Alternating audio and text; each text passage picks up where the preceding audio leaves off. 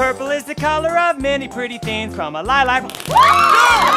Do you see the world through orange-tinted glasses? Welcome to the One-Eyed Giant. This week, the Mandarin Marauders invited the Tinky Winkies to feel the Ongi. Long-sleeve Rabbit spotted up Hogan.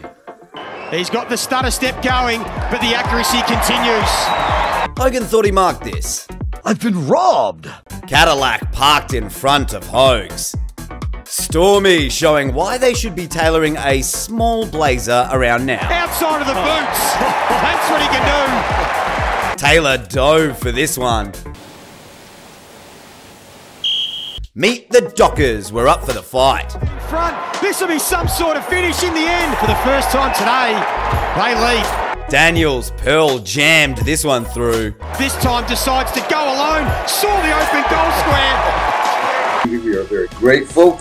The Giants were down going into the second half, and we weren't getting the run of the Toby Green with the umps.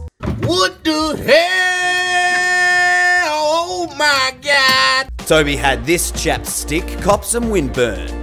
Goodbye, my lover. The kid with the lid was turning the ball at right angles. And then what it goes for the finish. Darcy Jones. A brutish Briggs boot blasted this big bomb straight through the eye biddle. Good opportunity just to let one fly. Oh, brown dog. Bing Bong had 29 disposals, 13 tackles, and 3 goals. He is flying. This guy is an absolute superstar of the competition. Daniels, so lively. Possession line on Daniels. Cogs passed one off to Ward, who activated his clutch gene.